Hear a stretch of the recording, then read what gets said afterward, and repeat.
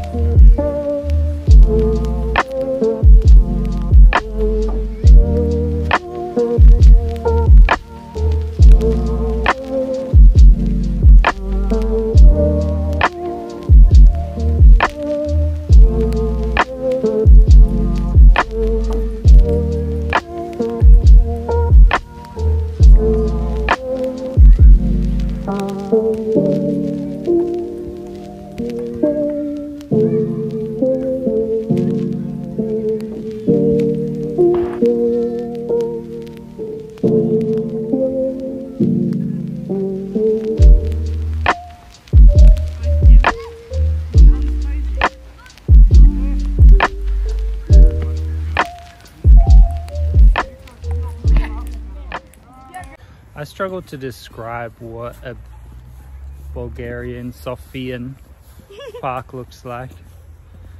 They're very cool. It's like a playground that never ends.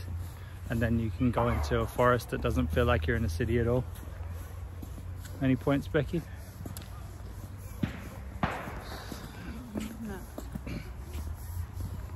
You just should have told me before you started filming. This is how to describe a Bulgarian park. Take two. So I would say Bulgarian parks are a bit rough around the edges. Sometimes the swings don't have a seat, so you just have to stand on the metal bars.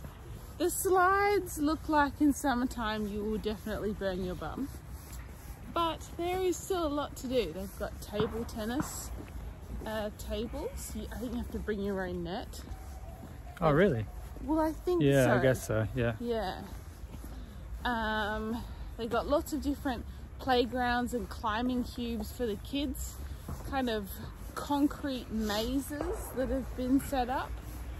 You know how in Australia, playgrounds are always very tactile and soft so that they're safe for kids? Well, Bulgarian playgrounds are the total opposite.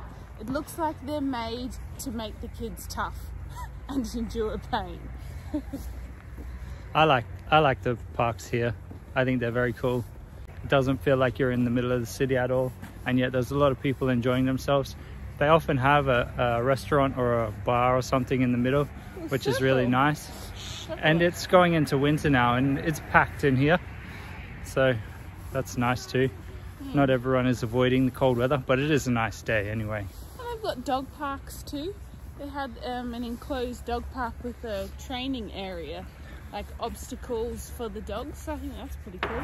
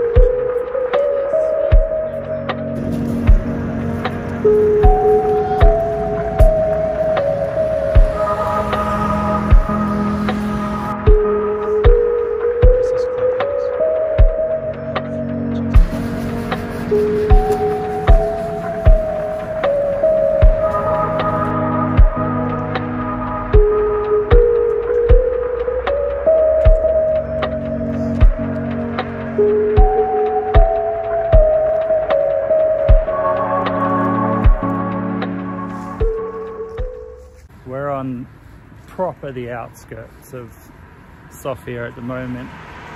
And there's meant to be some markets out here. In the pictures on Google Maps, they seem to be pretty thriving, but maybe COVID has tore up the business a little bit. Yeah, it's not looking so exciting, but we'll see if we can find anything interesting around here.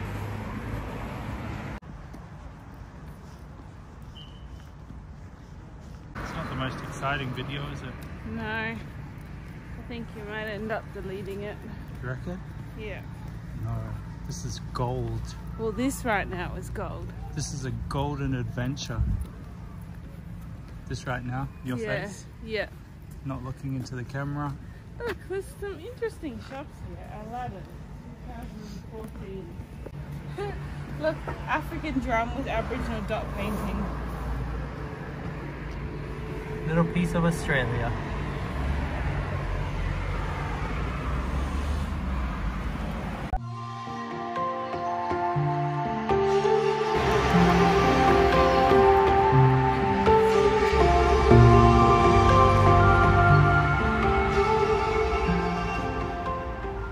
The motto, sex sells, is still very strong in Bulgaria in 2021.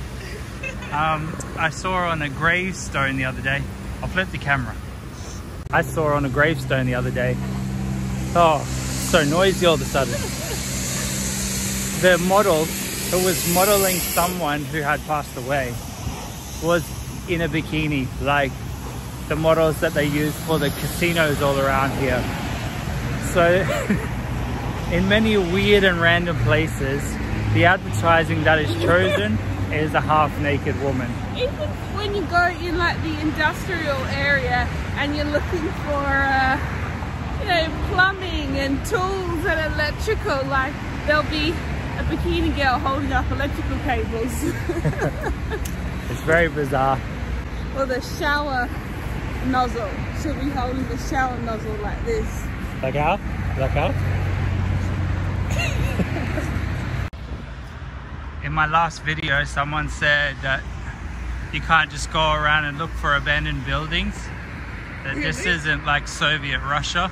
This isn't a bald and bankrupt video. Did someone say that? Yeah. And maybe that's true if you're comparing it to Russia or something like that.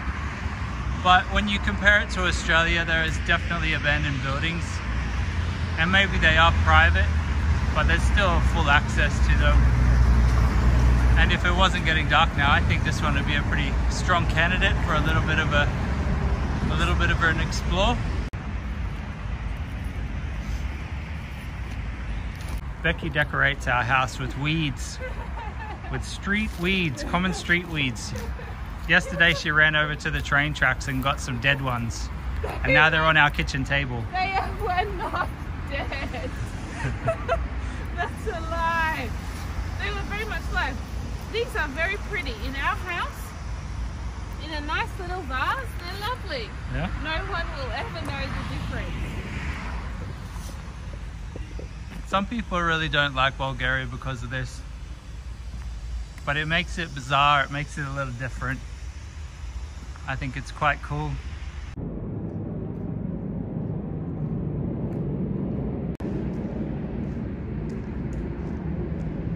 Admittedly, it wasn't the most eventful adventure, but I think it was worth it just for this crazy stadium here. This crazy soccer stadium that looks like it's from a set of Star Wars, but also from a World War II movie. It's called Locomotive Stadium, Sofia. Locomotive Stadium. Yeah. There you go. I think that'll wrap it up. Sorry, wasn't super exciting. It is the end of the week. It's Friday afternoon, so everyone is going home, getting their drink on, having a rest, whatever. Have a good weekend, everyone. See ya.